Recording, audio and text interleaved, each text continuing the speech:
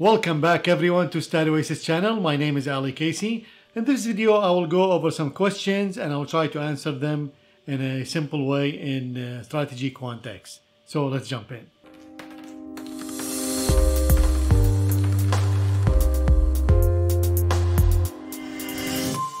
Welcome back traders to StrategyQuant's channel.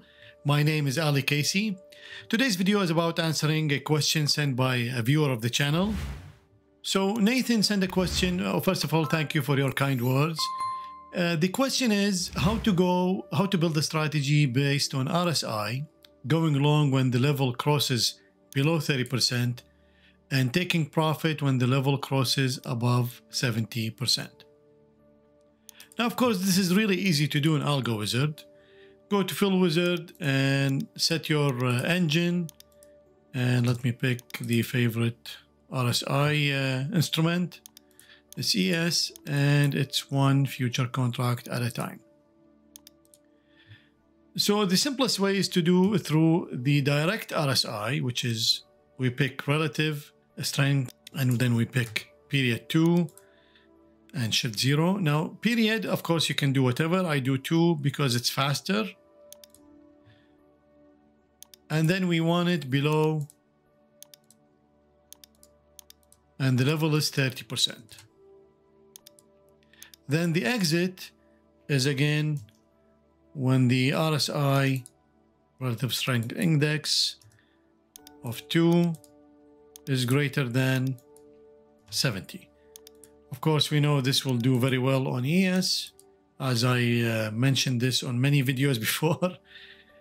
And so here it is. It's 456 trades and making about 109,000. Now we can do this in another way.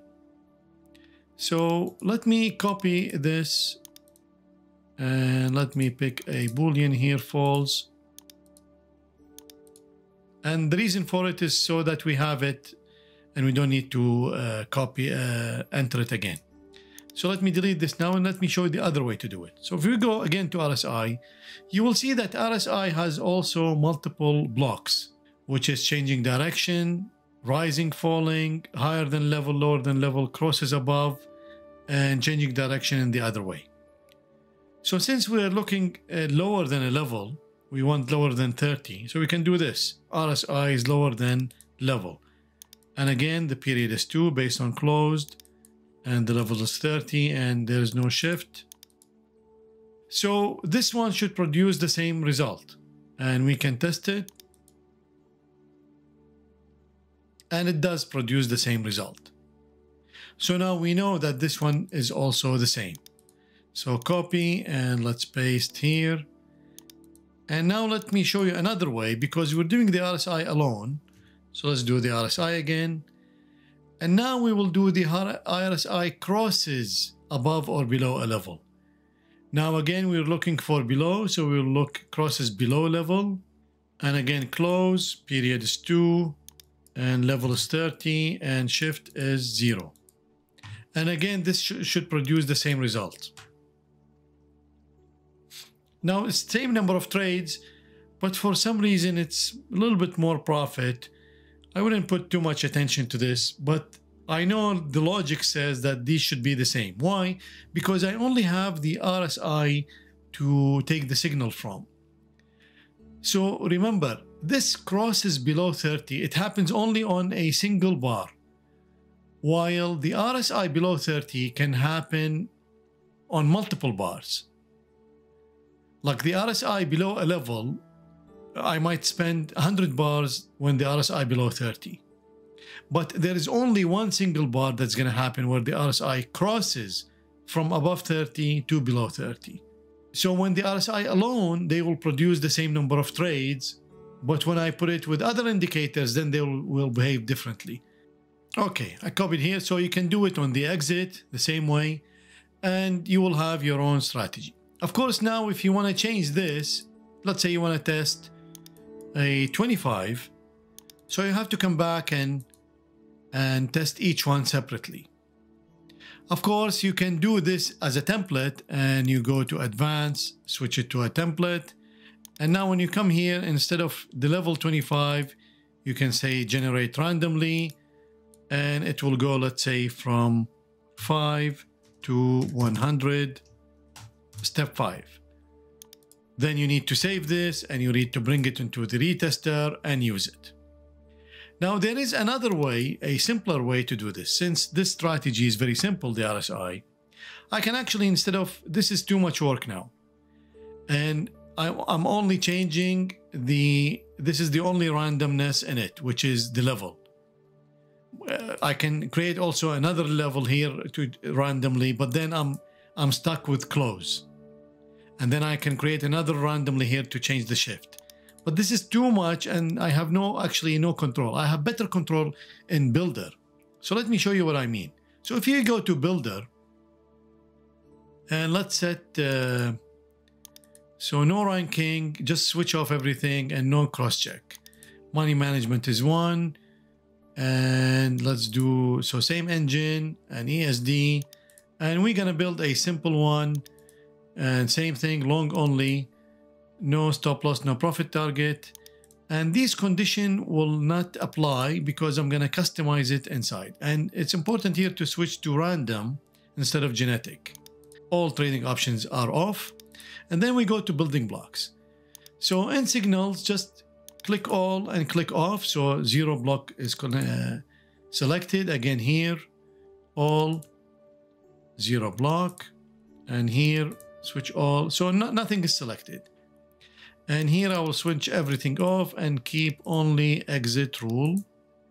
And here I will enter at market. Basically, I want to mimic the Algo Wizard.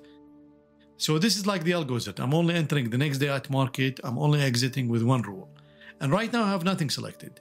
So let me go down to the signals and let me go to RSI.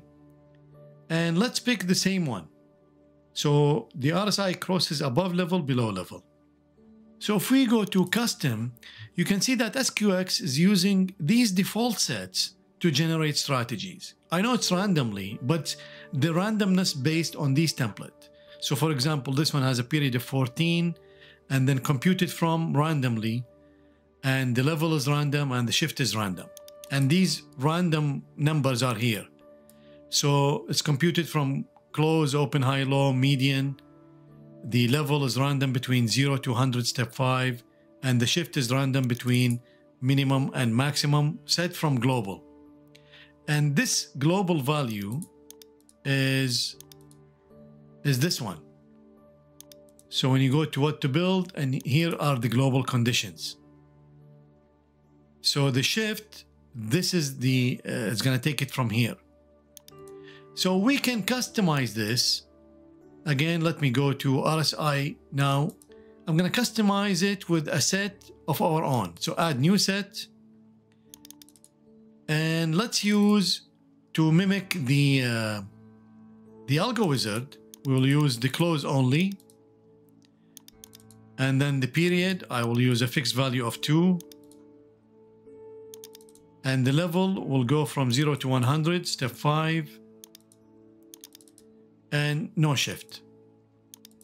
So now this is exactly like the Algo Wizard, except now I am iterating on the level from 0 to 100 with a step of 5.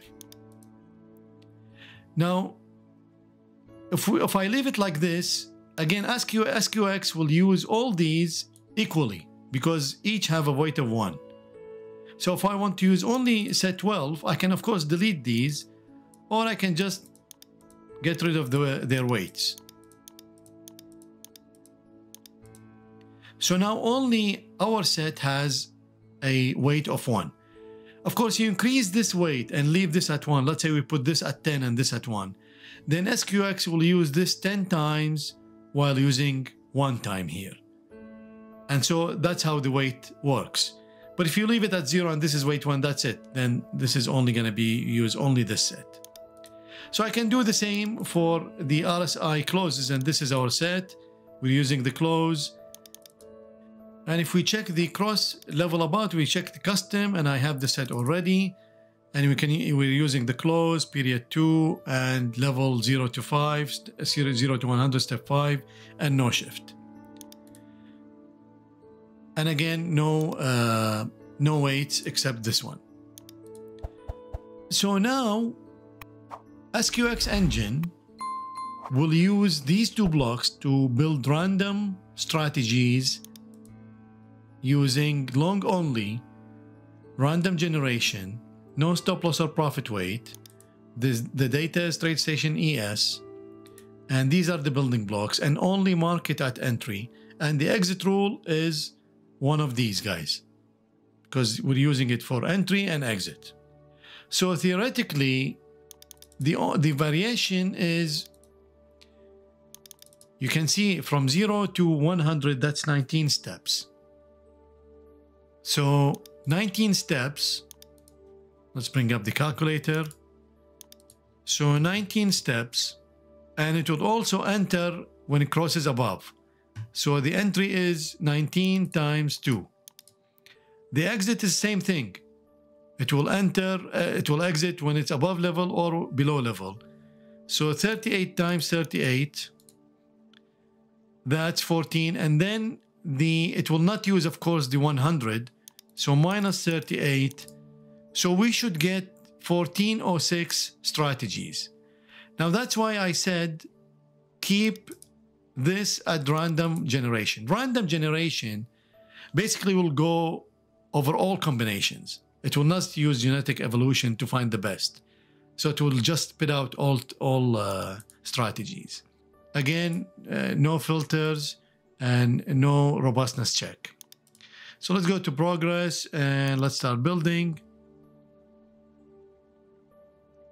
2 hours later. And you can see now we're already there. Sometimes, because I did this many times on different strategies, I think if you do my multi-bar strategy, you can find also, you can count how many strategies you're going to get. So sometimes StrategyQuant will stop because that's it. Theoretically, these are all the combinations. So it should stop. So sometimes it does, sometimes it doesn't. And of course, I assume that this is a bug. So if it doesn't, just stop it. And these are all the combinations now. And we can check these combinations if we go to source code and just pick sudo. And you can see that the RSI period will always be 2 in all these strategies. And the only thing changing here is crosses above a level and crosses above. This can also change from above to below, and the level will change. And if you keep an eye on them, you can see only these guys are changing. And now, since it's a lot, you see, it's a lot easier. We just generated 1406 strategies. And this would have taken ages in Algo Wizard to do it. And even with template, it's also annoying. In any case, instead of saving this as a template and bringing it back to the retester and building, I think this is a much better way to test. Now, of course, if we can sort on these guys, and let's just pick the, I don't know, the top 22 strategies, and just create a portfolio. Again, this portfolio will only use the results and not the logic. So keep this in mind when working with SQX. And let's switch it off. Let's go to portfolio, because I want to show you that if you compute the correlation, you can see that a lot of them are not correlated, even though you were using basically the same concept. I know the logic will be different, but this is very good. And so you can see you can get a really good portfolio out of these strategies. So these two are good. And then these, of course, this one is good with all strategies except for these 4. But you can get like really 10 strategies. Now we can go a little bit further, which is I only customized the level. So I only customized this. And remember I told you it's instead of the template here, it's easily you can say, okay, let me pick the close and the open and the median. Save. So now close, open, and median is part of below. And this one, let me pick close, high, low, typical, so as to diversify. So now I will have a totally different, of course, the number will be totally different also, but I should have theoretically a better correlations. And of course, this will keep going because, you know, we just added so many variables. Let me stop it. So I can pick the top 22. And now, of course, this portfolio will be different than the previous one.